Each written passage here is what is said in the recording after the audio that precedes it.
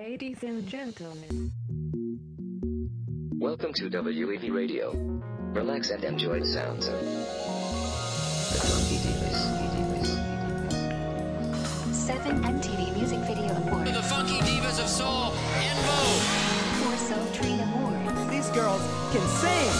7 Grammy nominations. Hey everybody, this is the Funky Divas Podcast. What up, I'm what up? Cindy. I'm Terry. I'm Rona. And we're in Vogue. And this is the Funky Divas Podcast. That's Showing right. up. Welcome back everybody to the Funky Divas Podcast. Yes. Yes, our show is very physical. And Yeah. so, number one, we have to keep ourselves in great physical shape. Right. We have to make sure we get cardio in so that we can breathe and sing. Because we still sing. We still sing live. Yeah, and we still do our dance. choreography that originally we do both. we learned from Right. Frank Aston Yeah. and Travis And so, Lavelle.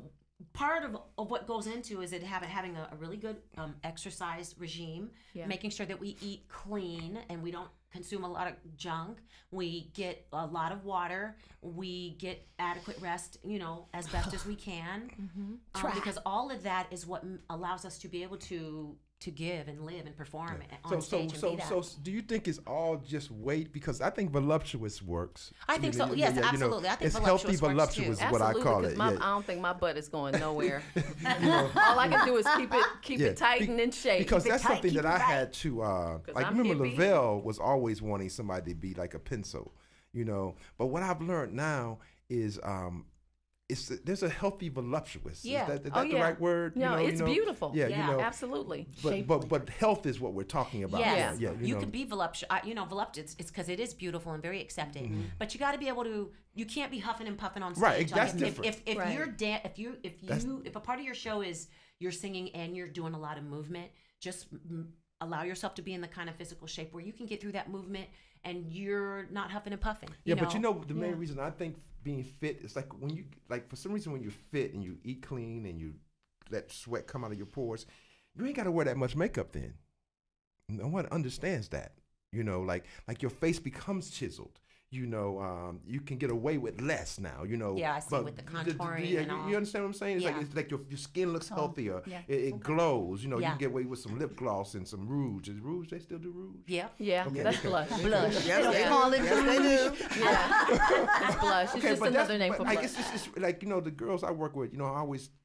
Star, them. Yes. Shout out I to always June be like, Star. I always be like, y'all so worried about makeup. Well, it's Frank. Yeah. That all women are like that, And, Yeah, but especially when they're young. Yeah, but there's a clean the makeup culture thing now that can happen. is all about makeup. Yeah, It's all about it's makeup. The pop culture. Yes, is Yeah, about but culture. it's a clean But you makeup can that do can a clean happen. makeup. You can mean, make but you're like talking about preference now. looking very fresh. Yeah, and natural. but preference is important because I feel like something about me. I'm good at what I do. I've learned that recently. Yeah. That's a shame. I never patted myself on the back until Well, recently. we gonna do it for you. Okay, and That's what why I we wanted you and here I'm today. telling you, women are getting it wrong. Straight men do not want a woman to look like a drag queen. Okay, I was at the Bayou Classics in the lobby the other day, and I just the lace front. Why is it so deep to have it down by your eyebrow? Why is it so deep? Like there's something great about the natural hair. Sometimes there's something great about seeing the wig have the hairline come out of the head the right way. But you got a lot of men that like the wigs and straight that. men. Shout out to all the straight men in the world. Straight men, y'all got it wrong. Y'all competing with the white girls. And straight black men do not want that fake hair like you think they do. Now, if Well, it's I good just and wonder it's what popping, happens at nighttime when you take it off. yeah, but if you're popping with Some it folks don't and take it's it done off. and it's done well, I think it's fine. And I've had this argument with a lot of girls. I can name Shantae Moore and Cheryl Cobb, and we were all in the kitchen one time. Okay, let's not call names. Yeah, but and they got evil with me. No, the brothers, they love those Kim Kardashian types, and they love da da da da. And I'm saying, no, I don't think so. And then it was a brother that was dating Shantae, and he said, Frank is right. Y'all be in competition with each other. I've heard that before, that women dress for other women. I don't, because I don't think nobody would be tripping on how I look. And in dressing, Vogue has but- always been wifey material. Oh, thank you. But Frank. I've always found that from a media standpoint, that women respect it in Vogue, Right. for representing, black women. Naturally, I mean, Cindy, But they had on four wigs, though, babies Sheila. and looking like you look. They you had know, on it was wigs amazing. though, but they no, had they them, did. they were good. But they were wigs always and very. pieces. It was always very down to earth and very organic. And I think people always sensed that you understood the importance of beauty from the inside out. And they knew how to stand at the door and make sure the man opened the door. Come on, women, chivalry is alive still. You know, like that's what I loved about them. Like, hopefully they still carry that. Does that make sense though? It's like there's something dirty about a lot of bad eyelashes. It's something dirty about a wig that looks like it stinks. It's something bad about that. Okay? There's something bad about that. Yeah, That's but true. what? I'll give you credit for that. But what has gone wrong? I think There are fashion no role trends, models. There's just not enough role models. maybe, or fashion trends, or for who the role models are, have shifted. It's Right. pop You know, culture. It's pop culture and social media. It's information. You know, everybody's mob mentality. Nobody's really original. They're afraid to be original. I think you get bullied out of originality, and so you And have you a know lot what I of think it followers. is? Reality TV. Yeah. And it's information. maybe. Lace fronts were made for movies and pictures. It wasn't made to go out to the club And theater, like and stage. Yeah. Right. The lace front, you got to blend it in with some certain kind of makeup and Yeah. put the glue there. But if you wear it out to the club and the club is hot and it start melting, that ain't what it was made for. So I think a lot of it is just information. yeah. So why did they call you the nun? Probably because everything was like this, Yeah. buttoned up. She didn't know. But it was still sexy. I've just never been that girl that like to expose a lot. You know, that's just never been me. And to the real fans, watch Never Gonna Get It when Terry and them are standing at the bar. She'll Oh, never yeah. I move was in- because she I don't was want in them to see her shock. butt. I was like Cindy Brady. Remember that? Yeah. I was like, when that camera started rolling, I was like, first of all, just funniest even thing. getting me there in that whatever I had on, I thought I was gonna have a nervous breakdown.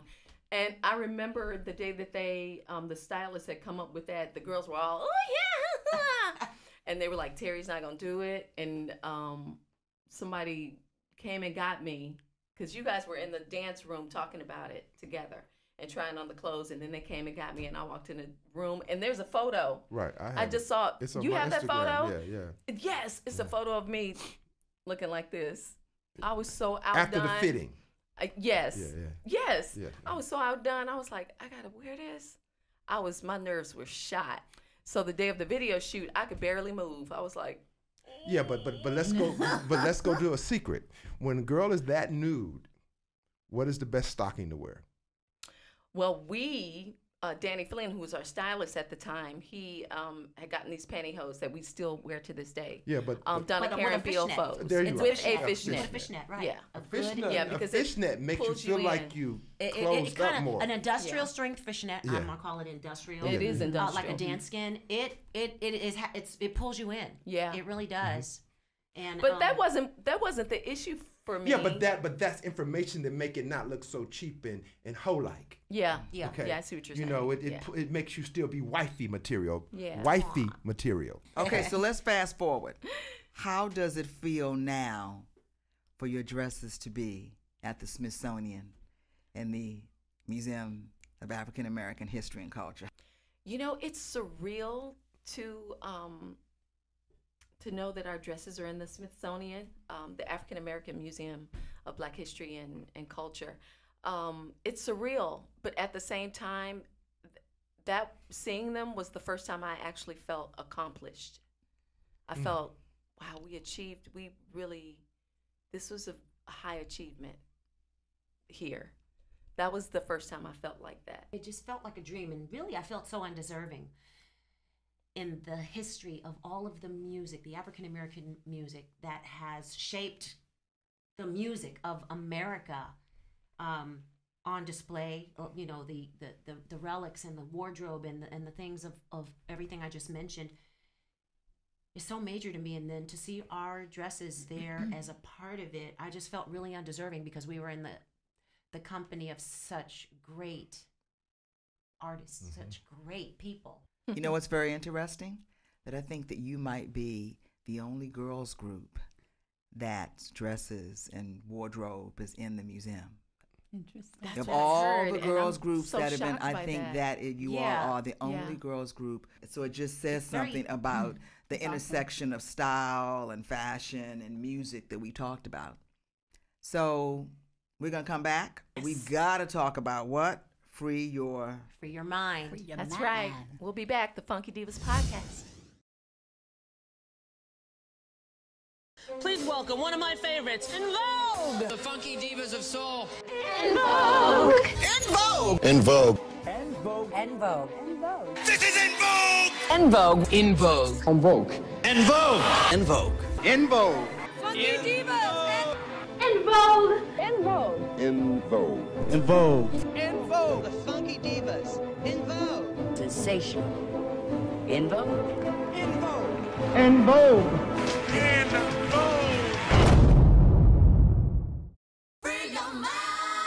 Hey, everybody. This is the Funky Divas Podcast. What up, Cindy? I'm Terry. I'm Rhona. And we're in Vogue. And this is the Funky Divas Podcast. Showing up.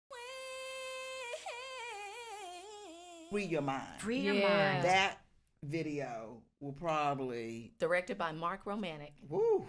But I guess podcasts want to know stuff that people don't know. Do you remember how evil that first edit was? No. Free your mind? You're saying visually it looked more evil? Yeah. I don't remember Oh, that. I do remember. It was Because it oh, could. I I could see remember. it could. It was. Right. I remember. It was It dark, was huh? very dark. Monkeys with pins in them. Yeah, and- we had them remove some things out of Oh that my video. gosh, why don't I remember that? And that was before No, we she- know all the stuff we know now. Right.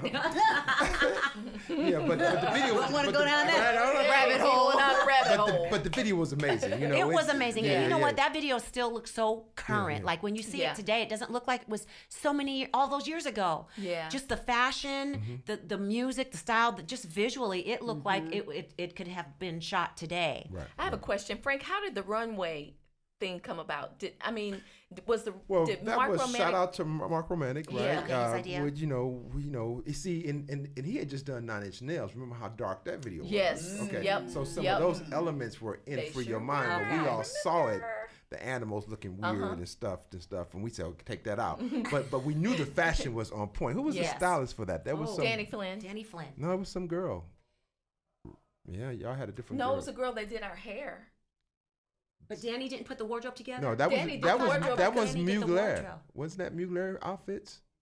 No. Maybe Danny there was oversaw. different- Remember, I There remember were it was a different girl who had pieces from pulled designers, but like some designer stuff, and I think Danny oversaw it. I don't know. Maybe I'm wrong. I just remember those pants had to be sewn on me. Right. You know, so Literally. because remember it was like really Mugler, I think it was. It was really weird stuff like was chrome different pants. pieces. Yeah, long capes and stuff like that. From But the different designers. runway, I guess it was the art director because I love the runway though. So but was it came from. I think it came from them seeing the choreography. Okay, that's what I was getting ready to ask. Yeah, Did the yeah. choreography They- come first, or the runway They came saw first, and then they you guys? saw that you were walking and it came from the choreography. Remember we wanted to take that runway and put it on tour. Wow. I remember that. It had the chandeliers, it had the wood, it had Yeah. the like. It was those were the good old days. okay. One more thing about For Your Mind that a lot of people comment on. The lyrics in that song are still very relevant today. Yeah. And back then, I would have never guessed that the consciousness of America would be at a place where you would, it would be at a state where you have to still discuss prejudice and unacceptance and bias. things and bias. Yeah.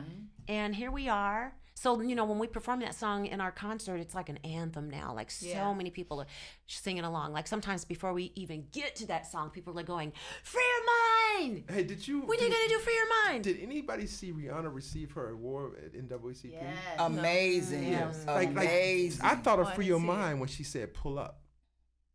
Mm. If you hear the speech, Yeah, you should go and look. Yeah. She was. we got to do this together. Good. It's saying we got to do this together. Rihanna. So pull up. Yeah. You got to listen Okay. to it. And I don't know We'll why I have to thought go of Free Your listen. Mind. It was like, wow, she's kind of telling the essence of Free Your Mind. You got to hear it. Okay. Yeah. And I think that you all have influenced someone like Rihanna. Yeah. Because she's fused that fashion and that music, and she's, you know, she's bold. She's really come into her own. And I want to take a little credit for that. Real humble. I worked with Rihanna. Oh. You know, and I definitely took some of the In Vogue elements to her. There's no doubt about it. Like I saw Rihanna. She had done a tribute for Destiny's Child with Anne Marie and Tierra Marie. Yeah, that was good. The first day, Rihanna didn't come to rehearsal because she had an engagement. But she walked into that room the next day. I was like, who the hell is that? And I'll never forget it. And for some reason, we just became like sisters and brothers. Kind of remind me of my In Vogue relationship. She just embraced me. And then we end up at a Vibe Award. And some girl came behind me and tapped me on the back.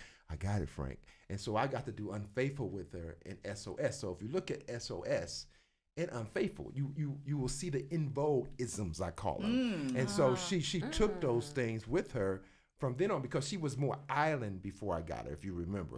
But then once, you know, we taught her how to bevel. Everybody knows In Vogue knows how to bevel on the red carpet. We taught her how to keep her knees straight in high heels, you know. So there are In Vogue things. And then she took the fashion out of here. Right. Oh, yeah. Right. Oh, yeah. Right. Oh, my God. Just took it to a whole nother level. Yeah. Shout out to whoever her stylist is as well. Yeah. Wow. So what advice do you all give to some young, your listeners that are young and new that are coming up? You know, I always say, you know, when you're in a group, a girl group, you have to have a group mentality, a team player mentality. And you have to be really in touch and centered with yourself, just for the balance alone. And understand that it's not about being competitive with each other, but about understanding what each person contributes to the whole. Because that's what makes it what it is. It's not, well, I can't say this about other groups, but for us, it's never been just about one girl in our group. I mean, our fans pick and choose, but our mentality is always, you know, been in a place where we understood it wasn't just about any individual in our group. And understanding the differences that you each have, honoring that, respecting it, and knowing that it's those unique differences that make it, or has the potential to make it great. Terry, don't you think you all are rare? Because like I work with a lot of female groups, and this, no disrespect to any of them, but it was always so amazing that Denny and them picked everybody that could hold a stage by themselves. You understand what I'm saying? Like, okay, you're gonna lead, you got it. You're gonna lead, you got it. You're gonna lead, you're gonna got it. And that still exists today. And I just think, you know, and then fans, when they see that everybody can't sing, they make somebody be the lead singer. But really, they can sing. Yeah. But for some reason, the science of your group was so amazing that, you know, I know everything about In Vogue. I feel like sometimes I'm an invisible member. You know, you are. Like I remember the first album. You know, a lot of this stuff was, you know, Hold On. It was you starting it and Cindy coming in with it. And for some reason, you all were featured a little more in the first project, you know, and then now in the projects today, luckily, you know, my hat's off to Rhona. She comes in there and she can kill it, and she keeps y'all doing your steps good too, people. Okay. Shout out to Rhona Bennett. You know, shout out to Rhona Bennett and her Frank, 10th is that count. right, Frank? I said, you know, so it's like always. So I think you got to always think of a group like a franchise, like a starting five. Or starting four, any such thing as that in basketball. But still, that's how I've always seen In Vogue. You always had a starting 5 or 4 or whatever, you know. Yeah. And people I don't know why people don't think of that, you know. Well, I have a question. Yeah. Has that been a positive? Oh, hell yeah. Or maybe a negative? Oh, no, it's definitely a positive. Okay. Because it's like, I always think of show business like sports, Sheila. It's like I played basketball a little bit in high school and college. I used to hate to play with scrubs, okay? You know, when you play with people that are good, your game is better or something. Absolutely. You know, you pass. So this got to be right when you know she going to hit that note and she going to kill it over there and he going to do whatever, you know. And I think that is so, it's healthy competition. Right. So it's got to be a plus. I don't see anything about it other than someone's ego getting in the way. Right. Now that's where I'm going. Right. So let's talk about transitions. because you all are a group that's been able to, the brand is bigger and has withstood the test I call of time. But I'm curious to see how you dealt with that. What drives me is to continue to work, keep working. So whatever configuration I got to deal with, I'm looking at that, and my focus is on how to make that work. I don't try to trip on what it was.